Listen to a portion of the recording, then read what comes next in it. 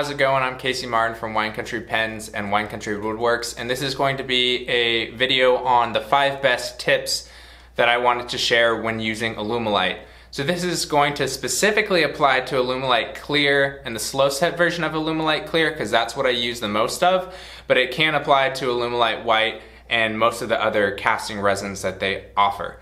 So getting right into it, one of the first tips I wanted to mention that isn't a tip that I'll spend a lot of time on, but it is making sure your material that you're going to embed in any type of Alumilite resin is 100% dry.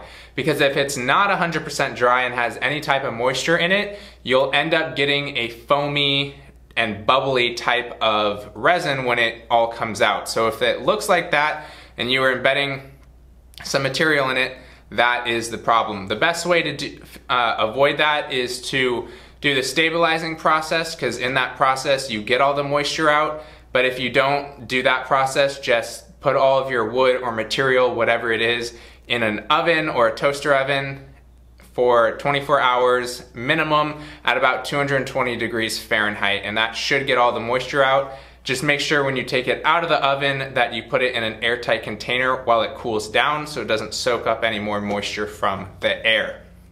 So moving on to the second tip is that if you're trying to do color swirls in Alumilite, whether it's with material embedded in the resin or not, it's much easier and better to do it with a larger mold, more specifically a wider mold.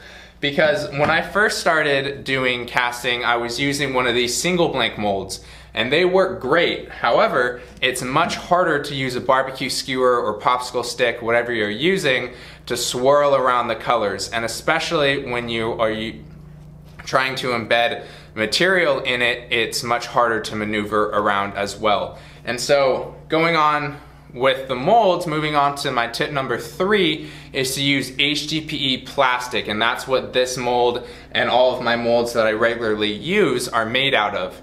And HDPE plastic, the reason why it's so great is because the Alumilite doesn't stick to it when it hardens. It will not necessarily stick to it, it'll cling to it, I guess is the best word, but as soon as you give it any type of force to separate it, or if you try to scrape it off, it'll just pop right off and come right off. And if anybody has watched any other tutorials or videos about Alumilite and have heard the use of melamine, that is the second best option. But the reason why it's not the best option for making molds is because melamine, as some of you may know, has particle board in the center of it. And so when you're using it as a mold, it has a tendency to seep into the cracks and into the particle board, and it can just make everything all messy and tough to deal with. But if you just notice, what I do use it for is one of my mold racks is made out of melamine. And that's awesome for me when I have an issue with resin seeping through some of the cracks of a new mold I just made, or I spill a little bit. It's really easy to get off compared to some of my plywood and just total wood mold racks, which still work great, but if I do have a little spill or something, I'll have to spend a lot more time with a knife or sandpaper getting rid of it. So hopefully that is a good tip. If you guys haven't heard about HDPE plastic, you can find it on Amazon or possibly locally. Just look it up. It's not too hard to find, and it's not that expensive either. So the fourth tip is to use Alumilite dyes, but not necessarily their powders, their pearlescent powders. I use 2 powders from Alumilite that I find are really good and hard to replicate from other companies, which is their gold metallic powder and their silver metallic powder. But almost any other type of pearlescent powder I use is from a company called Pearlex. It's made by Jackwired Products, and I will leave a link down below to their site, but you can find that Pearlex at Michael's or local craft centers nearby, wherever you are, most likely in the US, and also on Amazon or other online places. It's pretty easy to find, and they have over 100 colors, I believe, of different powders. And I think the first time I got it, I got a sample pack of like 64 colors.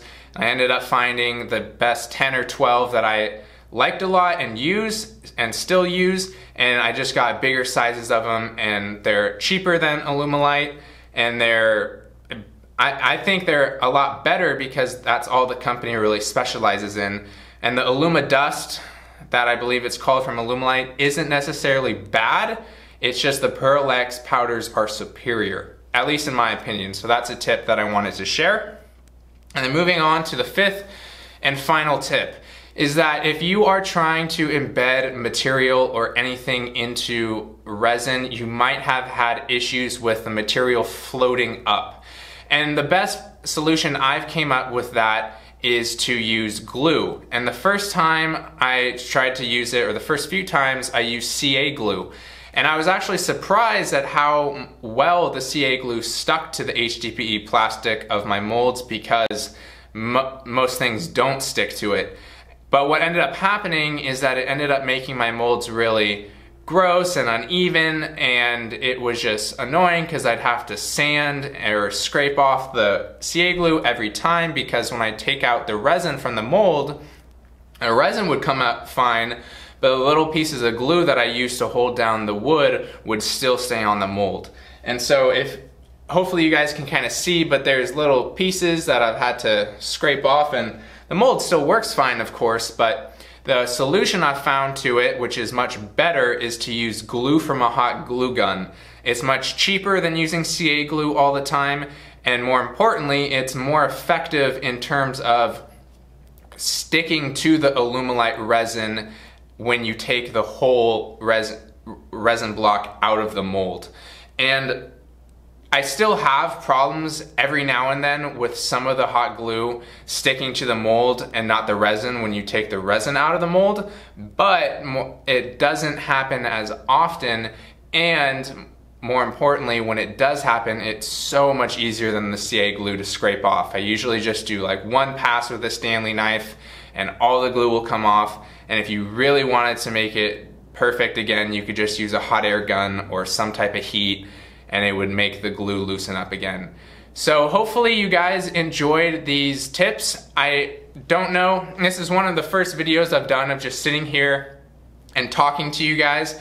So let me know what you guys think about that and about the tips. If you guys would like a longer list of smaller tips that I could share, I'll definitely do that. And if you have any questions, feel free to comment down below in the comment section or shoot me an email. I love to help anybody out with their questions, because a fellow YouTuber who does very similar things to this, and I'll leave a link down below to his channel, is Zach Higgins. He helped me out a lot with all of my questions when I first got into resin casting, and so it feels good to pay it forward and help everyone out as well. So if you liked the video, please give the video a thumbs up. If you disliked it, leave a comment down below of why you didn't like it and what I could do better. And if you aren't subscribed to the channel, hit that subscribe button. It helps me out a lot, and it also allows you to see my future content as soon as it comes out. So I hope you guys all enjoyed the video, and I'll see you in the next one. Take it easy.